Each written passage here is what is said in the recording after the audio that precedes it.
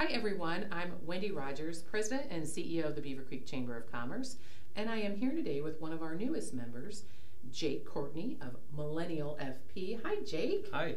It's a pleasure to have you with us today, so tell us a little bit about yourself and your business. Sure. So I've been in the financial advice industry for about 9 years, Wonderful. right out of college, and I've had a passion for helping my generation, and so what I've realized throughout my time in the financial advice industry is that the majority of the conversation has been all about retirement planning for those that are close to retirement. And so if you look at a commercial from a well-known financial services firm, you'll see elderly couples playing with their grandchildren or basically marketing towards retired individuals and retired families. And so but what I've noticed is that not a whole lot of advisors or a lot of financial services companies market towards younger families, even though younger families tend to have a lot going on in their lives. It's getting really complicated from a financial standpoint. So that doesn't mean that they don't have questions, right? Well, like you said, they have a lot going on, and they have a lot of events in their life too, because, and I've always heard, you need to start investing and planning for your future when you're young, right? So that you have that nest egg built up. And, your age group that you're looking for, I mean, they're starting new families, they're buying houses, they're kind of moving forward in their career, maybe changing careers. So having those investments set up early makes a huge difference. Right, yeah, and then with so many years before retirement, it's not just about retirement. It's, like you mentioned, with the opportunity to plan for something that's going to be in the next 5, 10, 15 years instead of waiting until we're 60 to be able to enjoy that. Right. Those are the types of things that we can plan for if we start early enough. Well, I love that, and I think that's great. I wish I would have known more about financial planning when I was younger, because that could have really made a huge difference. So I love that you're meeting with younger people and kind of giving them that direction, because if they plan well enough and make some great investments with you, I mean, when they're looking at like that new house or maybe college for the kids, you've got a nest egg kind of set up there that you can draw from, and it's not income based, right? Right, yeah, exactly, yeah. And it's also, it's not necessarily just about the numbers either. I mean, a lot of people just completely avoid having the conversation about money, simply because it might feel overwhelming. I mean, after all, we weren't ever taught this in high school. Right. If we were, I think I remember taking a class in high school about balancing a checkbook, which we don't use anymore. But it's important to have an advisor, have a planner that's going to educate first.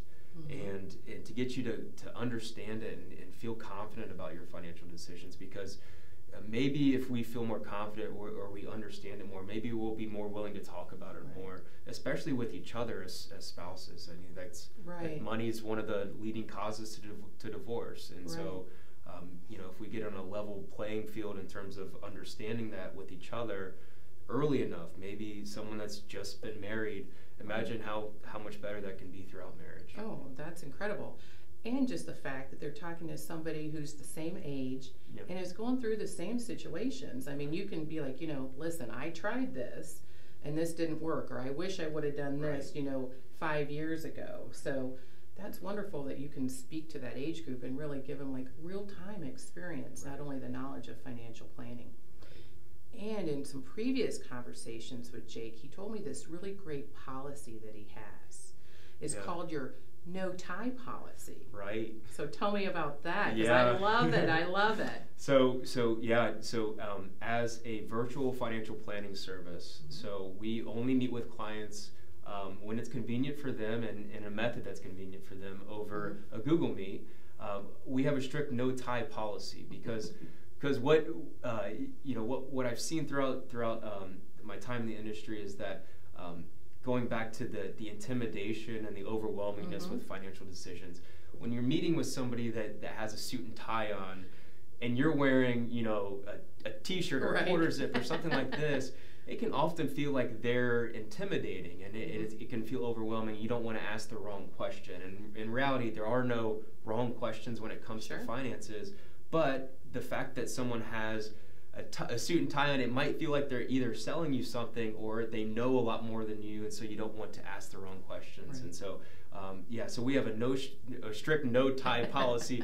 Frankly, because I work from home, and it'd be kind of weird to be wearing a suit and tie or in my home office. But yeah, just to maybe hope to start the conversation a little bit with a little bit more empathy and a little bit more